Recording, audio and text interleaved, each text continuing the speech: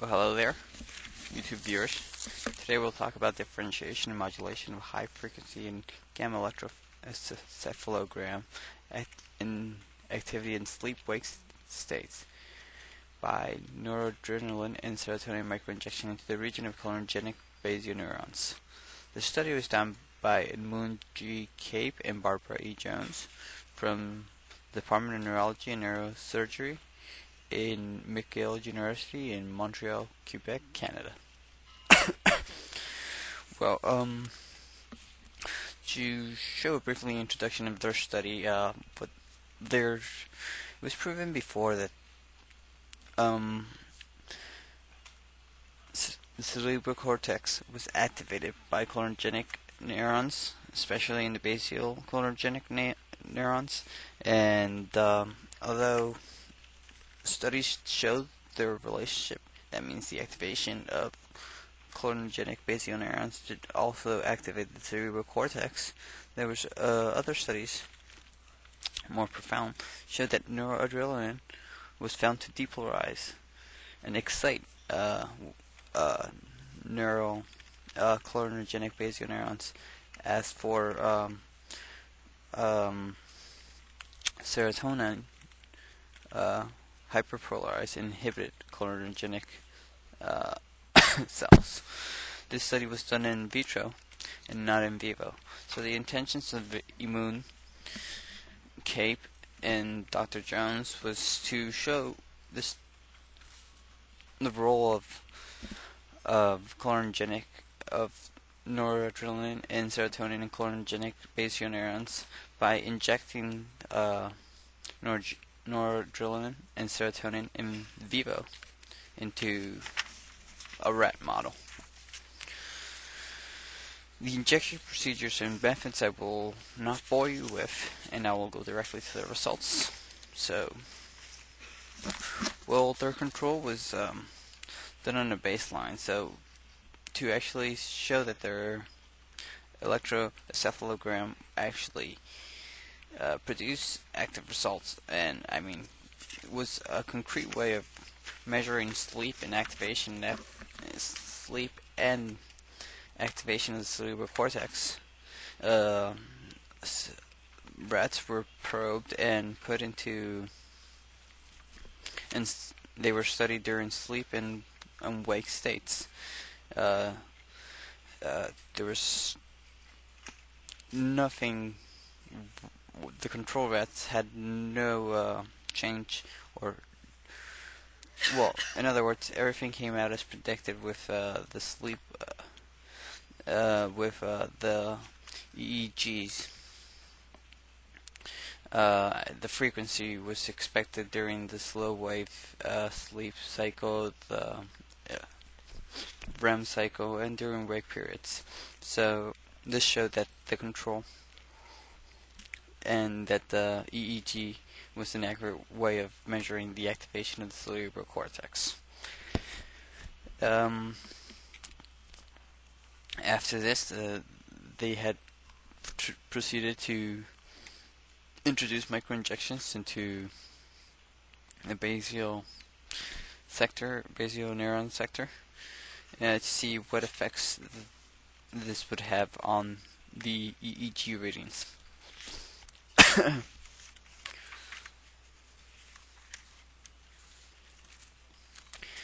With noradrenaline, the rats would wake up once injected and would stay awake for 30 minutes, and their EEG frequency band activity showed variable but generally moderately high gamma activity. This is indicative of high cerebral cortex activity.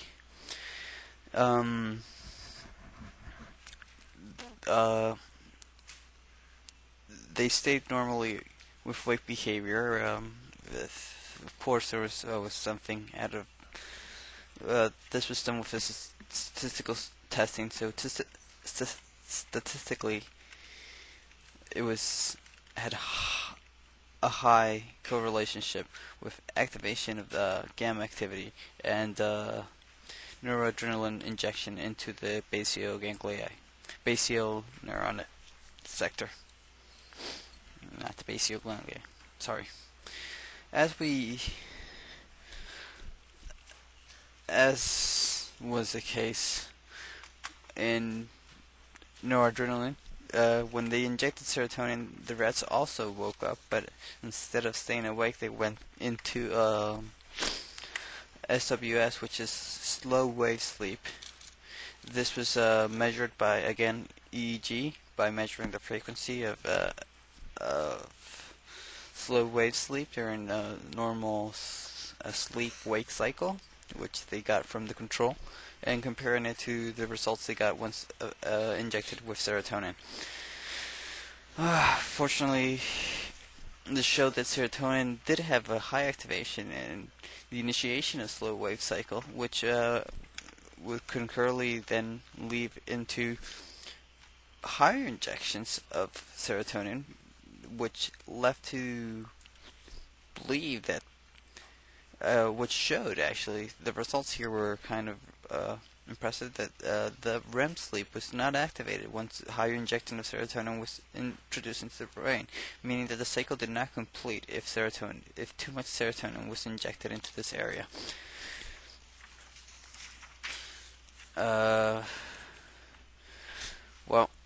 actually here I differ from just the article to make a criticism. Now, how do we actually know? Well, the article is trying to show that the basal neurons are responsible for this, the cholonergenic basal neurons are responsible for activating the cerebral cortex, but is this really true? I mean, all we know, we injected the serotonin and we injected in noradrenaline and we got our results, but I mean, and we know from before other studies that serotonin and noradrenaline activate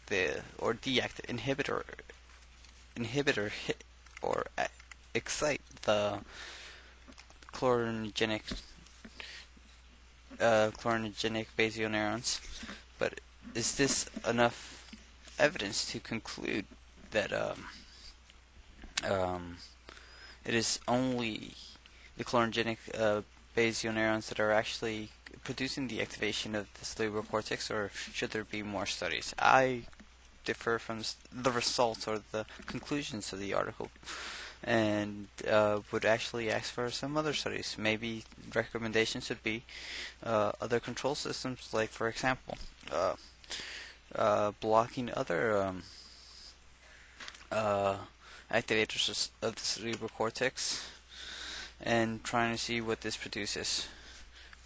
Well, we continue then with something else that they found, which is interesting. There was a dose-response relationship, meaning that higher doses of noradrenaline produced higher wake states and higher frequency in the EEG as in for gamma EEG gamma activity, and higher doses in serotonin actually produce higher peaks in the delta band in the EEG activity. So this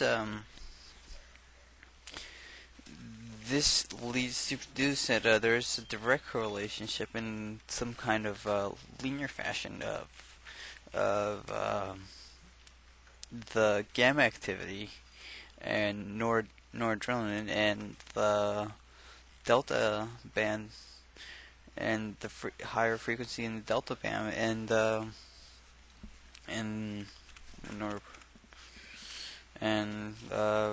forgot serotonin.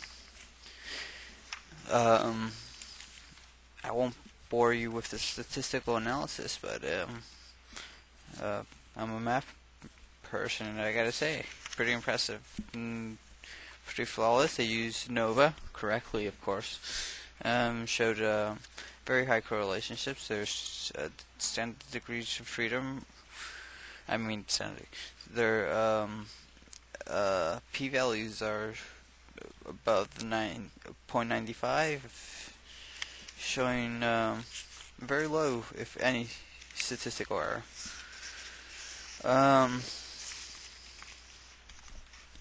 Overall, we can conclude then, for what I'm interested in that serotonin is a principal activator in the sleep onset and a principal player in the sleep-wake cycle.